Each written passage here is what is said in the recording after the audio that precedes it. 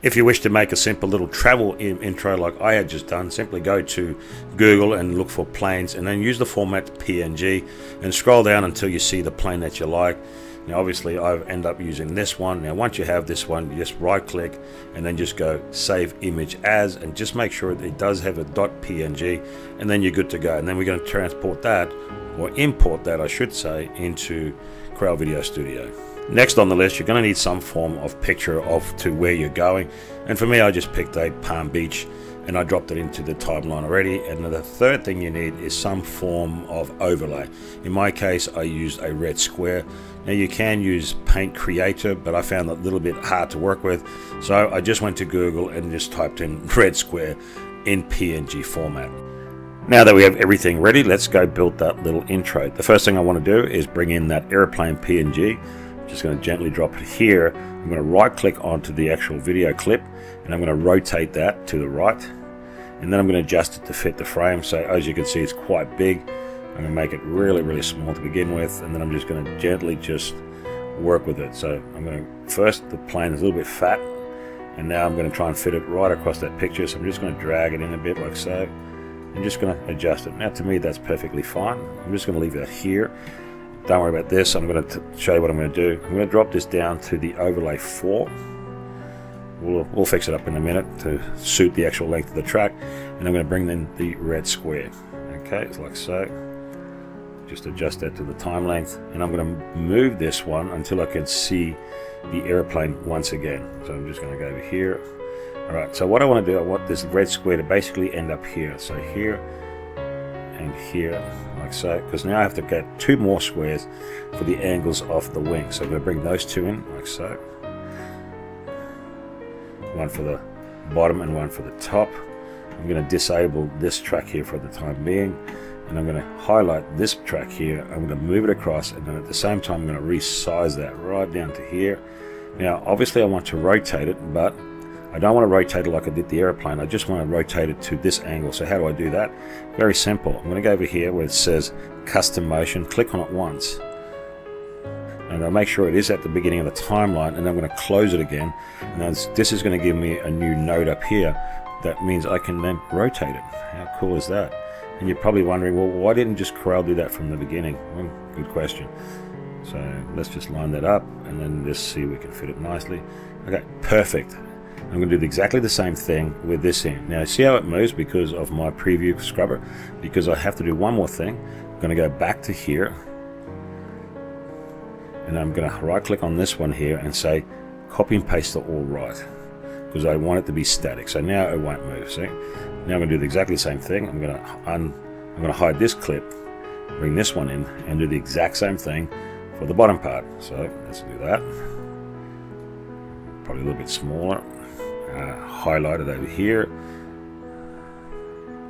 Press OK, and now I can rotate it this way, and then bring it across like so. And that looks pretty good. And again, I'm going to go over to the Custom Motion tab. Right click, copy and paste to all right, and press OK, and we're looking pretty good here. So now I'm just going to adjust all this to fit the length of the clip, unhighlight that, and now you can see that it is done. Okay, this is very easy to do. Oh, this one needs to be adjusted like so. Alright, so all we need to do now is make a photo, but to do that I don't need this picture in the background, so I'm going to hide that track so it becomes black. Now I'm going to take a photo like so, and here it is. If you don't see this little icon, it'll be here, edit, and you'll see take a snapshot. Okay, this is the easy part done, or the hard part I should say, and now I'm going to show you how to work with this. Let's clear everything out and just leave the photo in the main track, and what we're going to do is bring in that new photo we just created earlier, and we're going to put it in the overlay track number 3. Well, actually we should do it in number 4 because we have to write 2 things. Okay, first thing I'm going to do, I'm going to stretch it to actually fit the length of the video, and then what I need to do is make a motion to go from left to right. To do that, first I'm just going to move this one slightly off until I see the plane disappear or almost disappear. That'll do me here nice, a little bit more. Now I'm going to use the custom motion over here. Let's go click that once, custom motion should open up. And I'm going to the last keyframe, and then all I'm going to do is just move this across. So I'm going to use the X position, use the slider. I believe it's around about the 200. Yep, perfect. I'm going to press OK. I have a preview and it should move right across. Nicely done. Completely off the track. Okay, now what I need to do is actually remove the black. And to do that, I'm just going to highlight this here, double click, go to chroma key, check the chroma key box, leave the eyedropper on blue, hit the black, and it should disappear. Now you'll notice that I also got some transparency in the plane, so I'm going to turn down the tolerance until the windows turn black. Okay, perfect. And that should do it. And that should be nice and easy. Okay, so when I'm about here, I'm going to also stretch the canvas slightly. So let's bring this back in here. Okay, about here I think it was. Yep, good. Highlight that. And I'm just going to stretch it out because you'll see later on why. I don't want it too stretched out, otherwise the plane's going to look funny. Okay, that still looks good. Alright, let's bring in the next one. So the red square, we're going to pop it onto the first overlay track. And then we just need to time it when one is on, the other one disappears. Alright, so let's have a bit of a play with that. Just quick play. So one should come across and then the other one should disappear. So as you can see, it's a little bit early. So I'm going to go across a bit. I'm just going to time it here. So that as one comes across, the other one doesn't disappear. So it's still, I've still got time.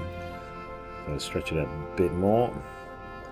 Probably bring this across a bit more and then lengthen this again.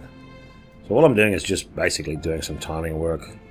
Alright, so it's just still a little bit to go. I can either stretch it, or I can bring the plane a little bit faster and stretch out the duration.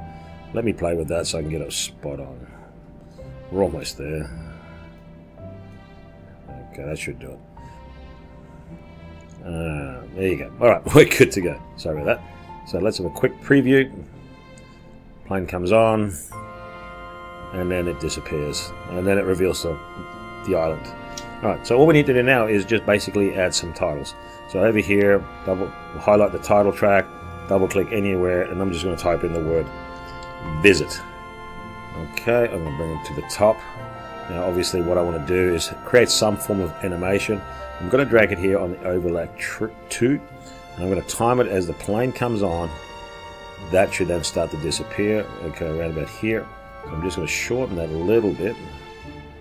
And it should be nice. A little bit more. Okay, that should work.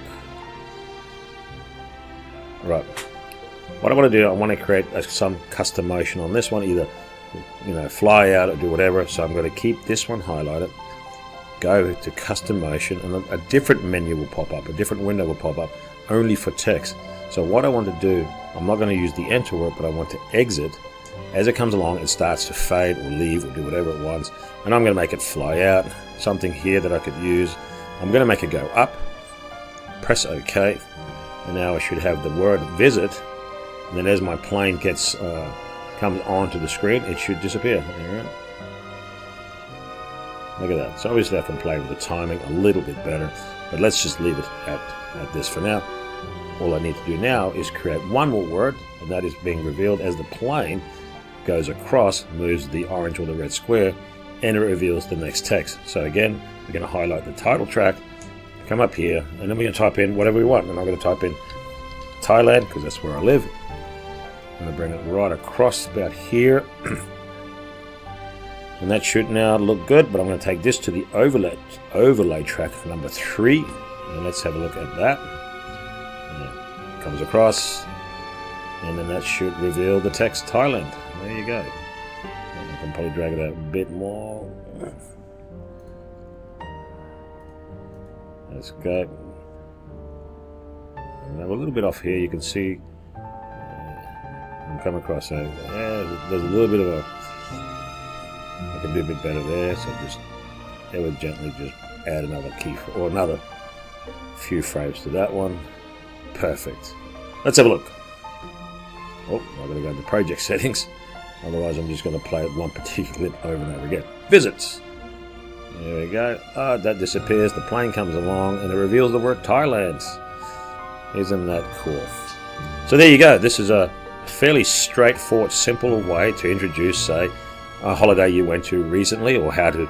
A good, cool way that I've seen it was the start of a video of people traveling. I hope you enjoyed this video, and as always, thanks for joining.